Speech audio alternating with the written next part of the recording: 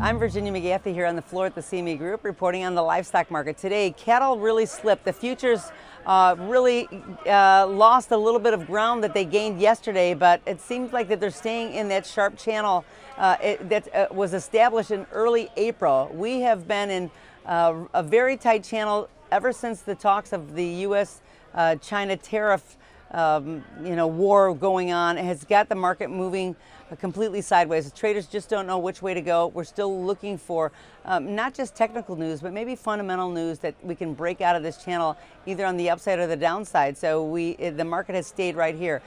The feeders have been a little bit more volatile today. They were easier. It seems that the weak export sales were really weighing on futures. I know that the exports were down 30% from last week and 40% over the average of the last 4 weeks.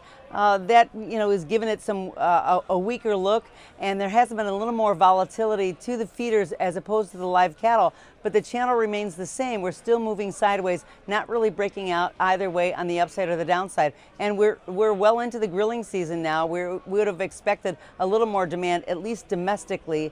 It hasn't necessarily come or even offered anything to help these markets. Now we know that the U.S. dollar index is a little bit lower today, but overall has been pretty strong. So that also could be putting a lid on the market. The hogs, on the other hand, did fall. There has been the funds really rolled their positions into the back months, and that really pressed the market lower. And the production has been down about by 3% for the projections for 2019. Those kind of that kind of bearish news really starts to weigh heavy on some of these markets. Pork export sales were down 5% from last week as well. So these little things are, start to have traders a little bit nervous about really getting on board, and so liquidating some of their positions really starts to put it lower. Although there has been selling fatigue overall from the past number of weeks with the hog market, and with the grilling season upon us, perhaps we can get a little bit of lift starting on Monday. So we're going to watch for that closely. That's all from the floor at the CME Group here in Chicago. I'm Virginia McGathey.